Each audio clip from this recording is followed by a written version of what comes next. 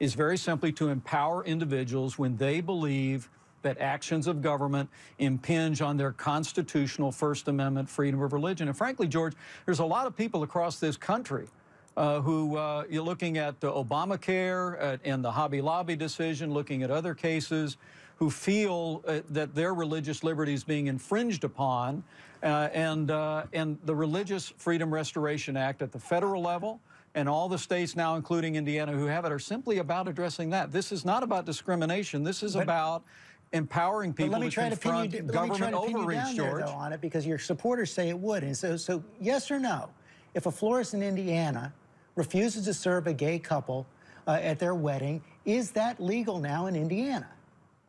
George, this is where this debate has gone with the question, sir. Yes or no? Well, there's been shameless rhetoric about my state and about this law and about its intention all over the internet. People are trying to make it about one particular issue, and now you're doing that as well.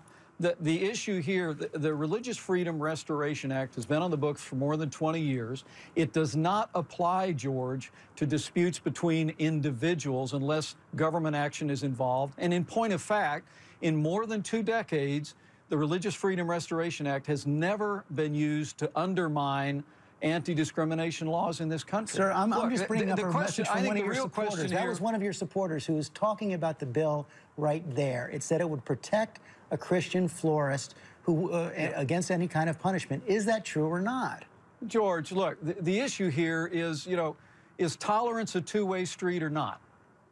I mean, there's a lot of talk about tolerance in this country today having to do with people on the left.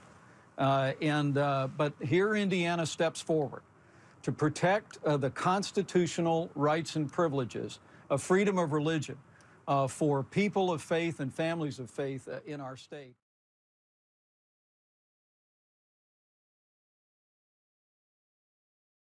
Sheriff, you can't go now. We need you. The work here is done. Needed elsewhere now. I'm needed wherever outlaws rule the West. Wherever innocent women and children are afraid to walk the streets.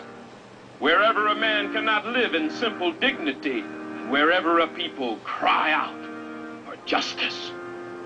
Bullshit!